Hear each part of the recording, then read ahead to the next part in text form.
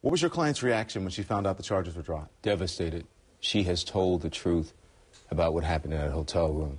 And she can't understand why Manhattan District Attorney Cyrus Vance would abandon her. And she and her daughter have been crying through the night. Crying through the night? Yes. I spoke with you earlier and you said she could barely hold it together. Yes.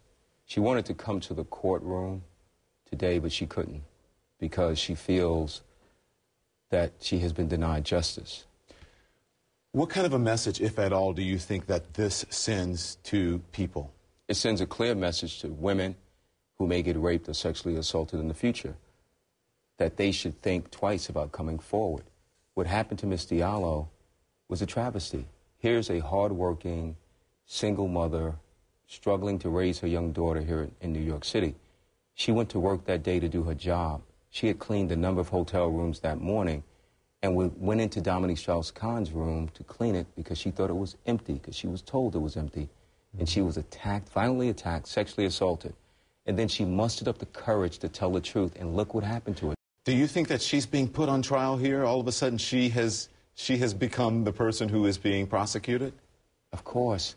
Don, she has been... The reason I ask, and I ask you this because I've been reading a lot about this, about the prosecution of women of color when it comes to rape. And there's race and class involved in here, and that's why all these protesters are showing up every time there's a court hearing, because they believe that she doesn't stand a chance against a wealthy white man. Don, let me just say this. If Dominique Strauss-Kahn was a bus driver from the South Bronx, or a construction worker from Harlem, or a plumber from the Bay Ridge section of Brooklyn, do you think that Manhattan District Attorney Cyrus Vance would care what was in Ms. Diallo's asylum application?